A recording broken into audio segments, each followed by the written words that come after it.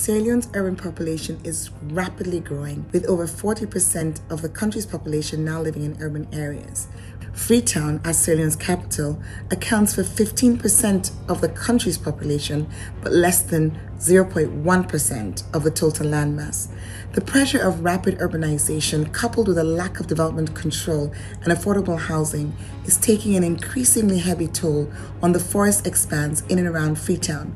The fringes of the city are rapidly pushing into the mountains, leading to a tree cover loss of 12% or 555 hectares per annum between 2011 and 2018, increasing water shortages, loss of biodiversity, and an increased exposure to disasters.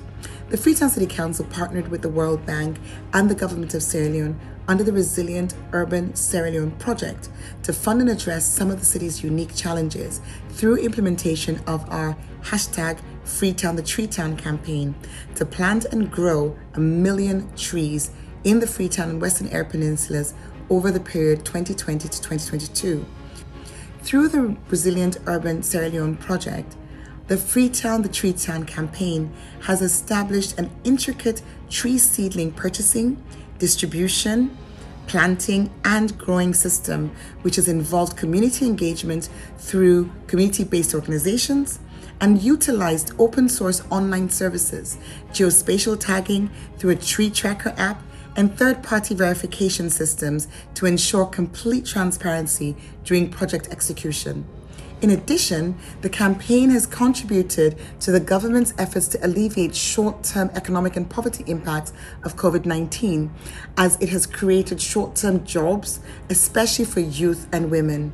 553 jobs were created in the 48 reforested areas in Freetown during the COVID-19 pandemic.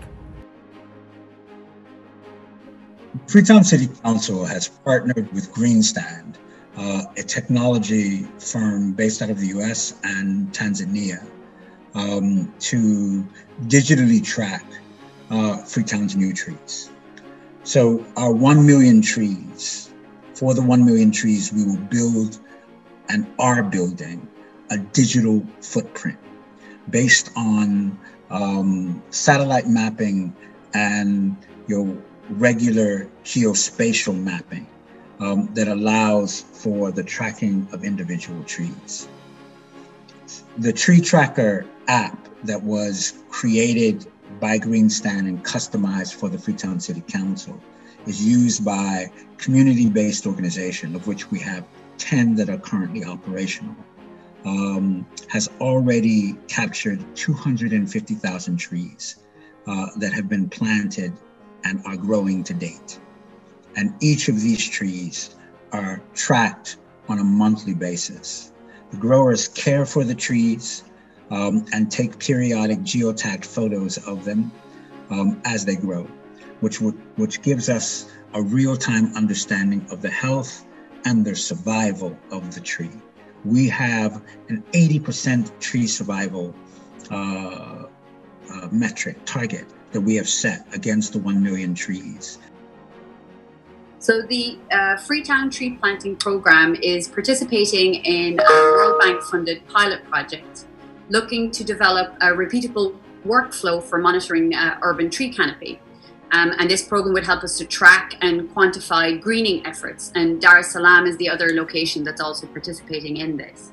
So as part of this program, we're using satellite imagery, and we're working, in this case, with student mappers to extract what we call training data that would identify existing examples of canopy cover. And this training data then is used to train a machine learning algorithm to detect canopy. And our mappers, they used Xavia's groundwork platform. So that's a tool, an online tool. They didn't have to download anything, but this tool allowed them to digitize or capture and then label representative samples of existing canopy cover that we would then use to train and generate the algorithm. Under the Russell project, there is an ability now for the city to manage its natural resources and mitigate critical recurring hazards through scaling up spatial planning capacity with a robust data-driven approach.